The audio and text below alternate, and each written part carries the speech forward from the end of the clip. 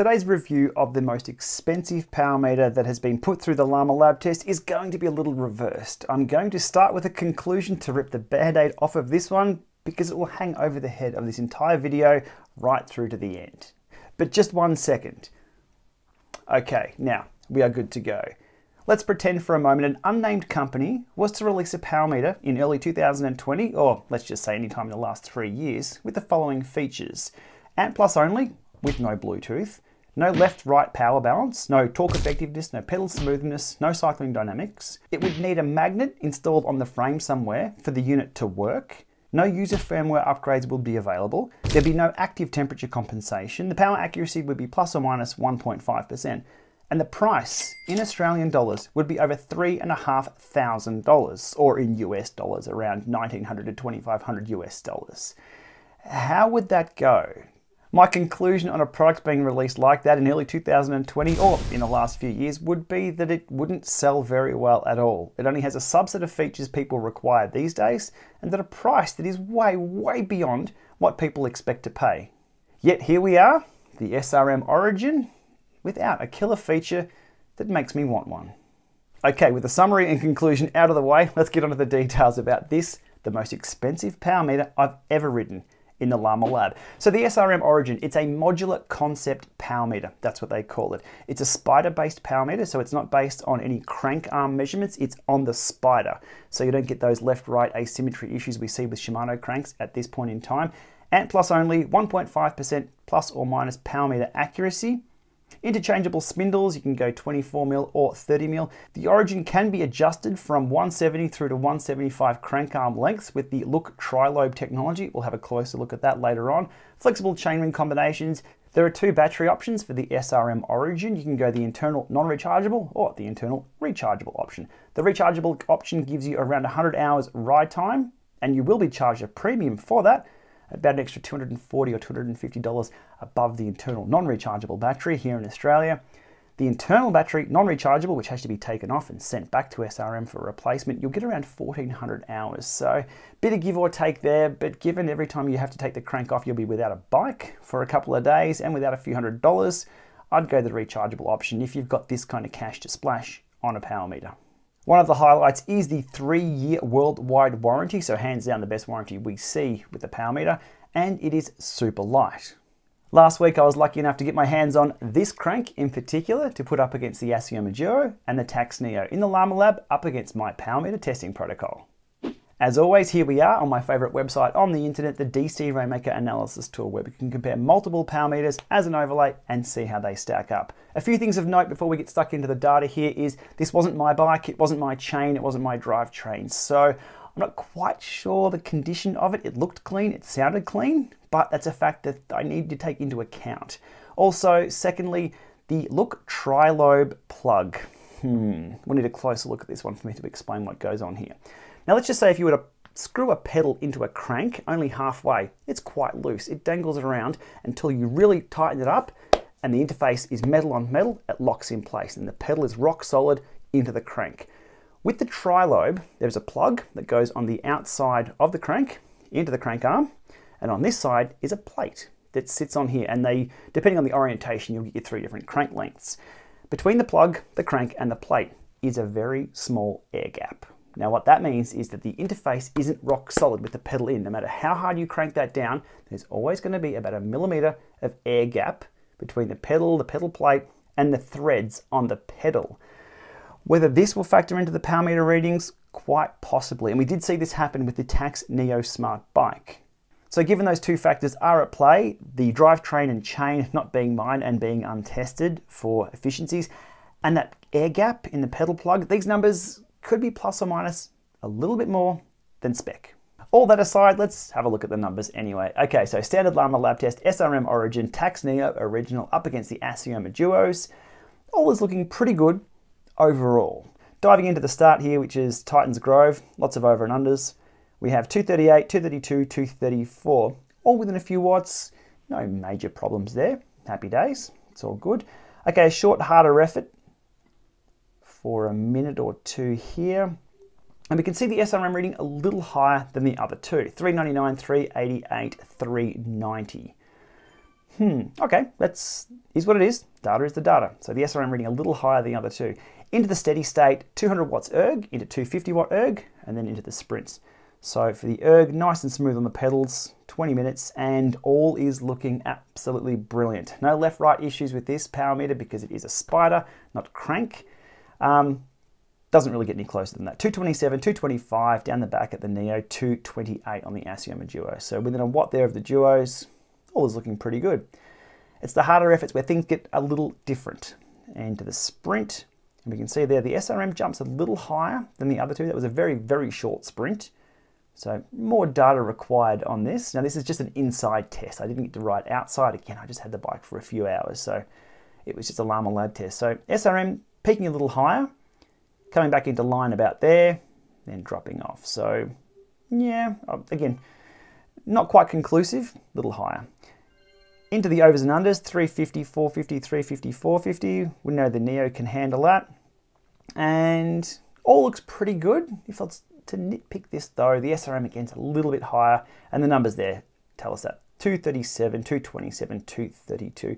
Still within that small gap, but I'm wondering, is that drivetrain coming into play? Is that air gap with the pedals coming into play? Which could be introducing more flex in the pedals, making the readings a little different, higher, lower. I'm not quite a power meter engineer to know exactly what would be happening there, but I don't like any air gaps. I just give me two interfaces together and away we go.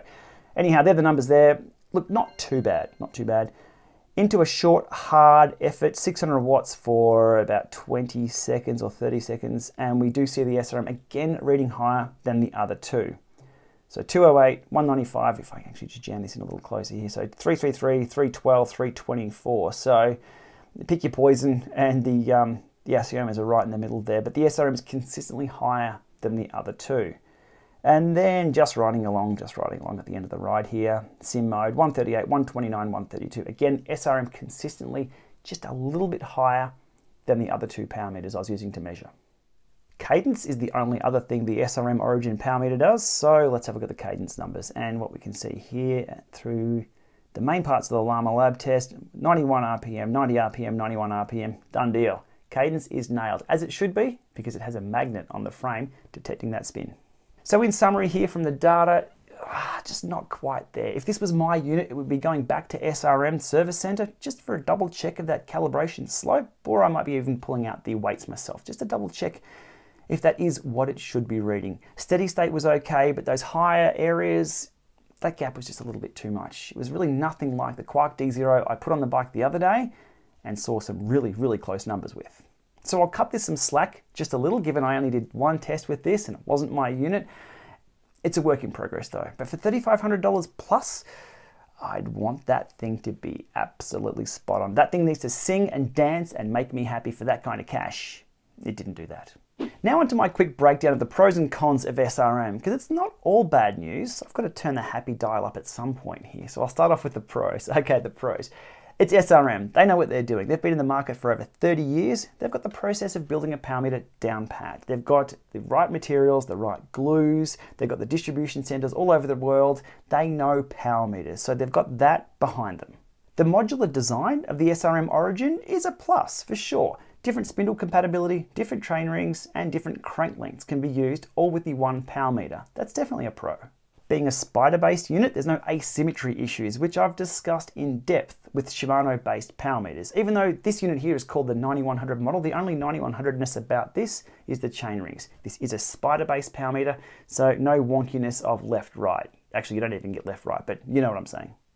The simplicity of the Origin power meter has to go in the pro column. It gives you power, cadence, done. That's its job, nothing more. No extra features like Bluetooth, no extra features like pedal smoother, cycling dynamics, anything else that may require a bug fix and firmware update in the future. You get power, cadence, and plus done. That has to be a pro. Obviously being SRM, accuracy and reliability, but that's also a given these days if the thing's calibrated correctly of all power meters. As with all SRM units, you can do static weight calibrations yourself. Now this is not a zero offset, this is a static weight calibration of the slope to make the thing more accurate. But for this kind of money, the thing should be accurate by itself. And the warranty, 3 years, brilliant. Hands down one of the best warranties for power meters out there. Now onto the cons, or the fun stuff, or why SRM won't return my calls. Price. it's in WTF territory. That is just completely crazy. No Bluetooth of this unit. It's 2020. Well, Stages had Bluetooth long ago. 7 or 8 years ago, I think Stages had dual amp plus and Bluetooth in their power meters. Why this is a problem? Indoor cycling, Apple TV, iOS, and future-proofing your device. Let's just say head units don't do amp plus anymore. Remember, Garmin own amp plus, and there are other head units out there. Maybe they'll drop amp plus in the future. Guess what?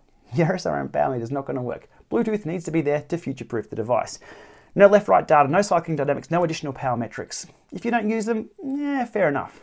But units 1/8 of the price come with those extra metrics. And it's only a matter of time before our software knows that we're standing up or sitting down based on our cycling dynamics data. That'd be pretty cool. Having to return the unit to base for a new battery, if you choose the internal non-rechargeable battery, well, you're going to be without a crank for a few days. That would make me cranky. Dad joke, I'm qualified. There's also an additional cost for that. And I think one battery recharge at the service center, plus a calibration, plus a firmware update, if they do that back at base, will cost you about the difference between a rechargeable version. So it doesn't make any sense to get the internal one. I don't know what they're thinking with that. No user firmware updates. I think that's due to a lack of features on the unit anyway. There's nothing to fix because nothing really can go wrong. And a frame magnet is required. If you buy yourself a high-end Pinarello S-Works giant I said high-end, you're going to have to glue a frame magnet on. Not ideal. Accelerometers are the way to go. Quark had that sorted years and years ago. Why they haven't got accelerometers, I don't know. But there we are. So look, in summary there, look, the SRM Origin speaks for itself. I've just given it a voice about what I've seen and the feature sets. Look, it's plain, it's simple, and it's crazy expensive. If you're buying an SRM Origin and paying that sky-high premium price for access to that 3-year warranty and the service center, here's my perspective in Australia on that. For the price tag of the unit here, I can buy 3 sets of Assioma Duos and 1 set of Assioma Unos. That's 4 power meters and still have $37 in my pocket left over. Warranty-wise, that's a hard sell. So buying this based on warranty alone and paying that sky-high price, that's a pretty hard sell given I can get 4 bikes equipped with power meters that are accurate and have 4 times the features. To address a question that comes up all the time when discussing SRM is, why do the pros use them then? Well, I'll have a guess at a few of the answers there. First of all, legacy. SRM has been around the pro peloton for years and years and years, and it just works. So of course, they're going to continue to use them. They're accurate, most of the time, reliable and simple. Mechanics like that, pro riders like that. You get power, you get cadence. What more do you need from a power meter? Except all those other metrics, but let's ignore those. They get what they need to get the job done. And it's likely the pros don't pay for them. So the biggest hurdle and the biggest barrier to entry for the end user for SRM, which is the actual price tag that is just phenomenally high, the pros don't have to worry about that. So, free power meter, that just works. It's been reliable for years. That's why the pros use them. Oh, they probably won't use them if another company comes along and pays them more to use their other power meter. I didn't think of that. Anyway, that covers why you'll see pros on SRM still. Okay, wrapping this one up for today. Look, it's very obvious with what we've seen today and what I've seen in the Lama Lab and doing some comparisons of features. SRM have to move with the times. They are many, many years behind everyone else for features, and they're in the stratosphere for pricing. Sure, you can say that's offset by a 3-year warranty and access to a service center, but at what point do you buy 4 other power meters and throw 2 of them out, have twice as many power meters and $37 still in your pocket? Doesn't make financial sense at all. If you're banking on that extra warranty, sure. If you like the look of SRM, sure. I think what you're paying for though is those 3 letters stamped on the side.